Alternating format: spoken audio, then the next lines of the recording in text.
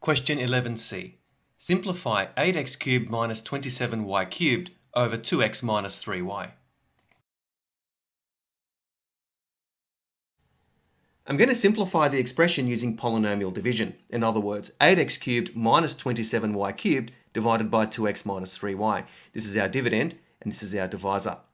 So here it is set up for polynomial division. Notice the dividend has the two missing terms, so that's the term in x squared and x replaced. So we have 8x cubed plus 0x squared plus 0x minus 27y cubed. It is important to replace these missing terms just to make the polynomial division process a little easier. This is our divisor. So I'm going to treat x as the variable and y as the constant again. So 2x into 8x cubed goes 4x squared times. Taking 4x squared and multiplying it by the divisor, we get 8x cubed minus 12x squared y. Then we take these two terms and subtract from these two terms, so 8x cubed plus 0x squared minus 8x cubed minus 12x squared y, and we get 12x squared y.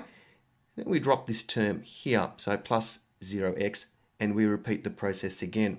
You find that we end up with a remainder of 0, and we end up with a quotient of 4x squared plus 6xy plus 9y squared. Now again, treating y as a constant, the quadratic quotient has no real roots, since b squared minus 4ac, I'll bring the quotient back again. Okay, so this is our quadratic quotient.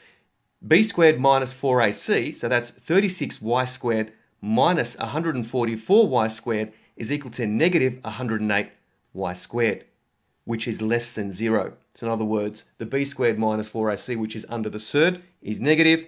In other words, no real roots. And that is also assuming that y does not equal 0. Hence, 8x cubed minus 27y cubed divided by 2x minus 3y is equal to 4x squared plus 6xy plus 9y squared.